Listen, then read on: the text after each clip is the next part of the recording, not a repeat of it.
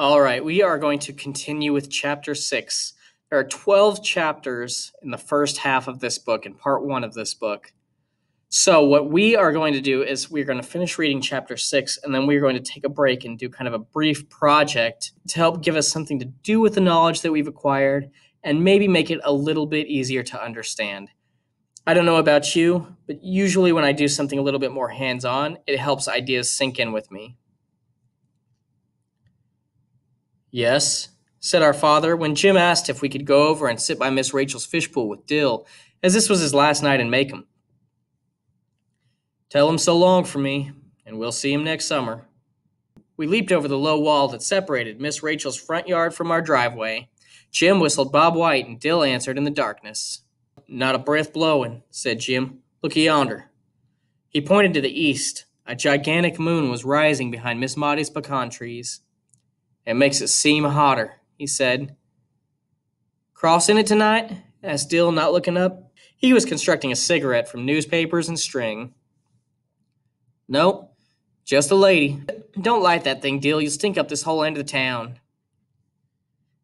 There was a lady in the moon in Macomb. She sat at a dresser, combing her hair.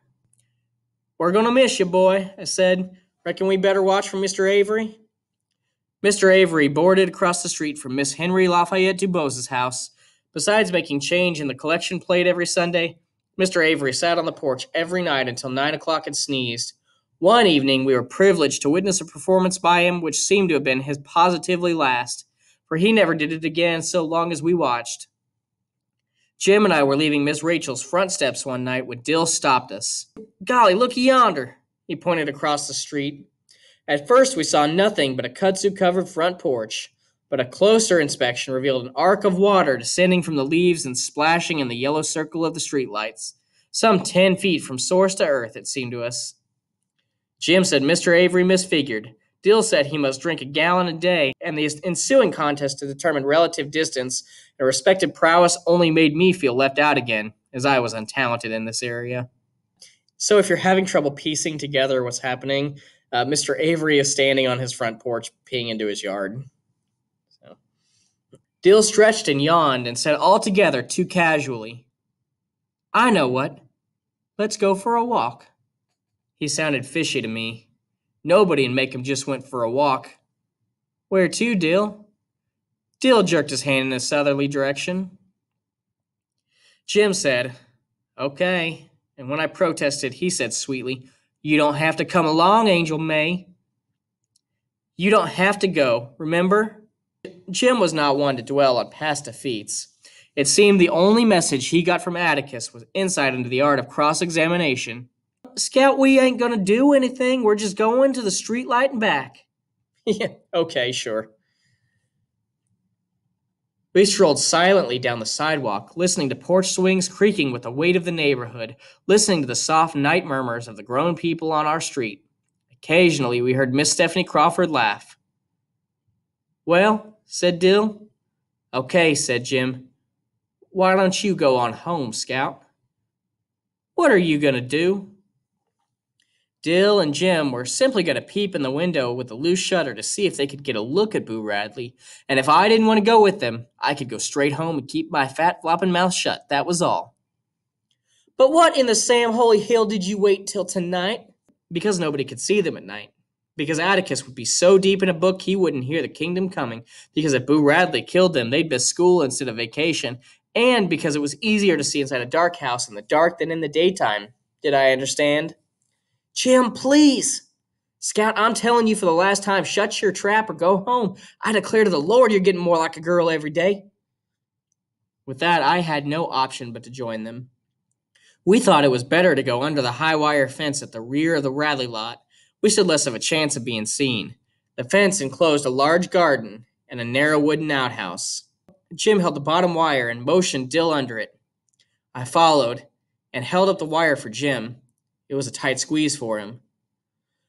Don't make a sound, he whispered. Don't get in a row of collards. Whatever you do, they'll wake the dead. With this in mind, I made perhaps one step a minute. I moved faster when I saw Jim far ahead, beckoning in the moonlight. We came to the gate that divided the garden from the backyard. Jim touched it.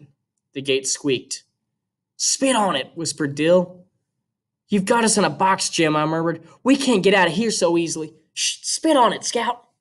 We spat ourselves dry, and Jim opened the gate slowly, lifting it aside and resting it on the fence. We were in the backyard. The back of the Radley house was less inviting than the front. A ramshackle porch ran the width of the house. There were 2 doors and 2 dark windows between the doors. Instead of a column, a rough 2x4 supported one end of the roof. An old Franklin stove sat in the corner of the porch. Above it, a hat rack mirror caught the moon and shone eerily. So this is not a vocab word, but it is something that we want to take a look at. Find out what a Franklin stove is. Hop over to images here. And there we go. So this is a Franklin stove sitting on the corner of their porch. "Ah!" said Jim, softly lifting his foot. "Smatter." "Chickens," he breathed. That we would be obliged to dodge the unseen from all directions was confirmed when Dill ahead of us spelled out G-O-D in a whisper. We crept to the side of the house, around to the window with the hanging shutter. The sill was several inches taller than Jim. "Give you a hand up," he muttered to Dill. "Wait, though." Jim grabbed his left wrist and my right wrist, and I grabbed his left wrist and Jim's right wrist, and we crouched, and Dill sat on our saddle. We raised him, and he caught the windowsill. "Hurry," Jim whispered. "We can't last much longer." Dill punched my shoulder, and we lowered him to the ground. "What'd you see?" "Nothing. Curtains. There's a little teeny light way off somewhere, though." "Let's get away from here," breathed Jim. "Let's go, round in the back." "Shh," he warned me, as I was about to protest. "Let's try the back window." "Dill, no," I said. Dill stopped and let Jim go ahead. When Jim put his foot on the bottom step, the step squeaked. He stood still and then tried his weight by degrees. The step was silent. Jim skipped 2 steps, put his foot on the porch, heaved himself to it, and teetered a long moment. He regained his balance and dropped to his knees. He crawled to the window, raised his head, and looked in. Then I saw the shadow. It was the shadow of a man with a hat on. At first I thought it was a tree, but there was no wind blowing, and tree trunks never walked. The back porch was bathed in moonlight, and the shadow, crisp as toast, moved across the porch toward Jim. Okay, so we're going to pause here. Sorry to break the tension, but we need to make sure that we get some notes down. So we're going to look here at the key events. So, kids sneak over to the Radley house to try to find Boo. Okay, so we want to make sure that we have that because that's a pretty important event in this chapter. Bill saw it next. He put his hands to his face. When it crossed Jim, Jim saw it. He put his arms over his head and went rigid. The shadow stopped about a foot beyond Jim. Its arm came out from the side, dropped, and was still. Then it turned and moved back across Jim, walking along the porch and off the side of the house, returning as it had come. Jim leapt off the porch and galloped towards us. He flung open the gate, danced Dill and me through, and shooed us between the rows of swishing collards. Halfway through the collards, I tripped. As I tripped, the roar of a shotgun shattered the neighborhood.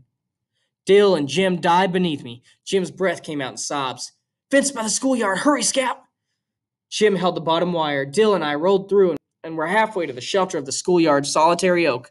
When we sensed that Jim was not with us, we ran back and found him struggling by the fence, kicking his pants off to get loose. He ran to the oak tree in his shorts. Safely behind it, we gave way to numbness, but Jim's mind was racing. "We gotta get home, they'll miss us." We ran across the schoolyard, crawled under the fence to deer's pasture behind our house, climbed our back fence, and were at the back steps before Jim would let us pause to rest. Respiration normal. The 3 of us strolled as casually as we could to the front yard. We walked down the street and saw a circle of the neighbors at the Radley front gate. "We better go down there," said Jim. "They'll think it's funny if we don't show up." Mr. Nathan Radley was standing inside his gate, a shotgun broken across his arm. Atticus was standing beside Miss Maudie and Miss Stephanie Crawford. Miss Rachel and Mr. Avery were nearby. None of them saw us come up. We eased in beside Miss Maudie, who looked around. "Where were y'all? Didn't you hear the commotion?" What happened? Asked Jim. Mr. Radley shot at a Negro in his collar patch. Okay, so let's pause here real quick. So we've got a couple bits of information. So, first of all, we have a bit more information on our presumptive justice system. So, Mr. Radley, without any evidence, assumes that the person who was in the back must have been somebody who was black because of the stereotype that they have about black people. Let's put this in our notes.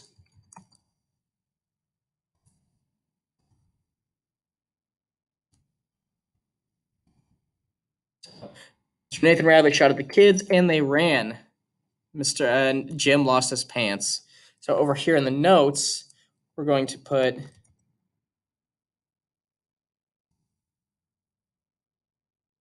the neighbors assume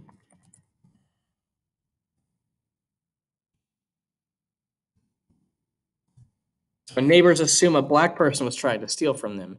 Because again, we have this idea, this stereotype that all black people are criminals, which was especially prevalent back then. So we want to keep that in mind because that kind of mindset is going to strongly influence the way that they treat people later. Oh, did he hit him? No, said Miss Stephanie.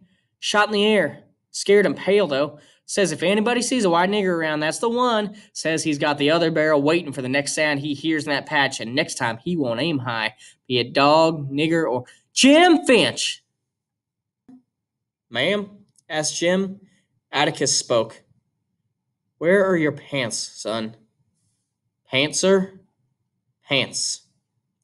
It was no use. In his shorts before God and everybody. I sighed. Mr. Finch?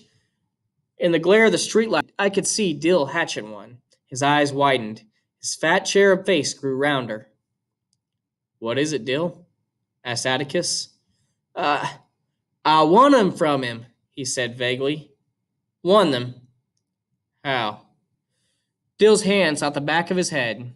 He brought it forward and across his forehead. We were playing strip poker up yonder by the fish pool, he said.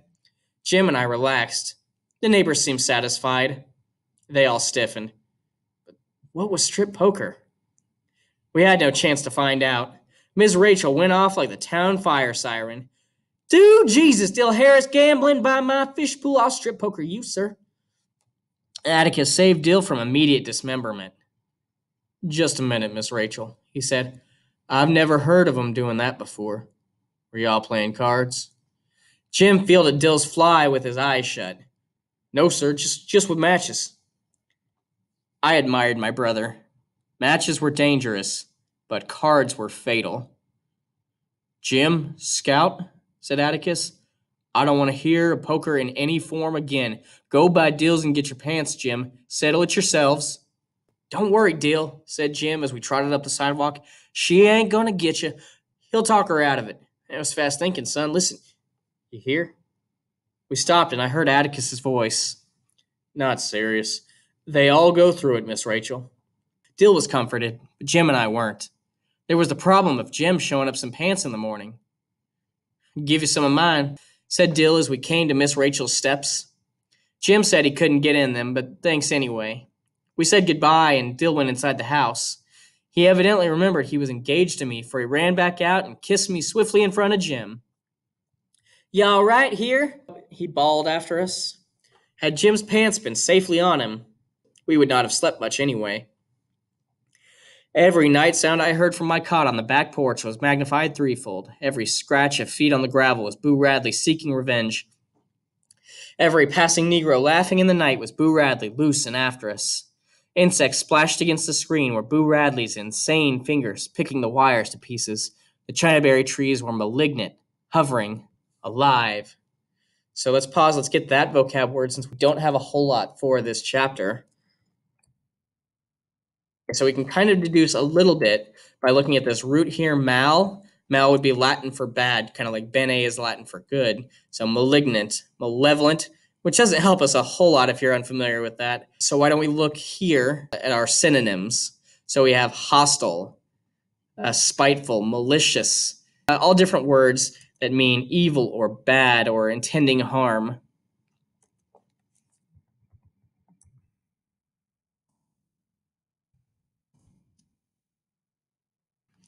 I lingered in between sleep and wakefulness until I heard Jim murmur, "Sleep, little Three Eyes? Are you crazy? Shh, Atticus's light is out." In the waning moonlight, I saw Jim swing his feet to the floor. "I'm going after him," he said. I sat upright. "You can't. I won't let you." He was struggling into his shirt. "I've got to. You do, and I'll wake up Atticus." "You do, and I'll kill you." I pulled him down beside me on the cot. I tried to reason with him. "Mr. Nathan's going to find him in the morning, Jim. He knows you lost him. When he shows him to Atticus, it'll be pretty bad, and that's all there is to it. Go on back to bed." "That's what I know," said Jim. "That's why I'm going after him." I began to feel sick. Going back to that place by himself, I remembered Miss Stephanie. Mr. Nathan had the other barrel waiting for the next sound he heard. Be it nigger, dog. Jim knew that better than I. I was desperate. "Look, it ain't worth it, Jim. A licking hurts, but it doesn't last. You'll get your head shot off, Jim, please." He blew his breath patiently.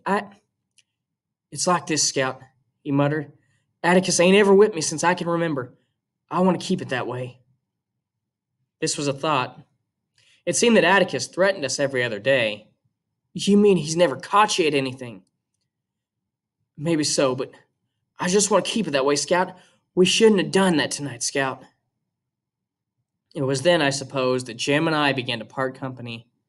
Sometimes I did not understand him, but my periods of bewilderment were short-lived. This was beyond me.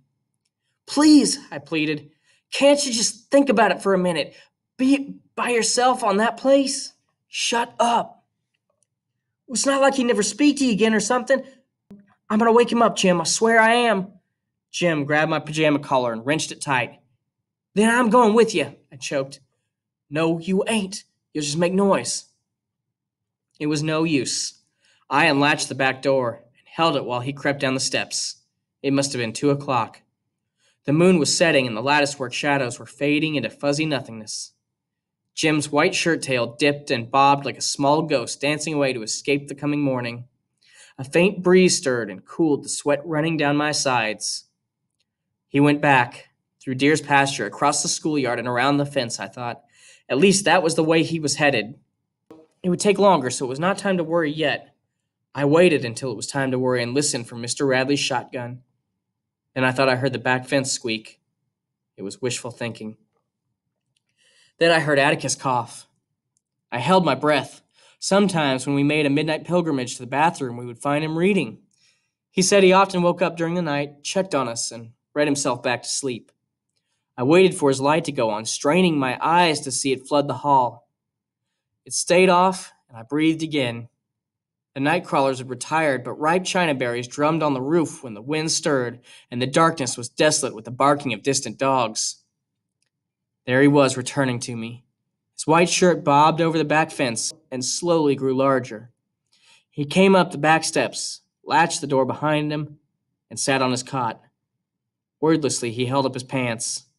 He lay down, and for a while I heard his cot trembling. And then he was still.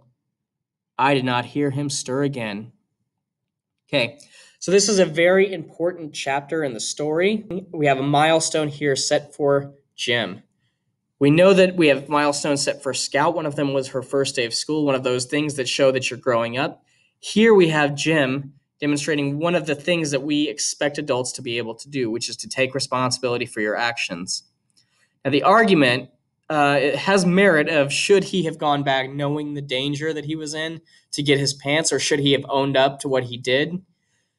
But the idea here is that he honestly made that decision based on what was inside, based on his beliefs and his morals and his convictions. This is an important part of what we are about to do. So keep this stuff in mind with the project that we are about to complete.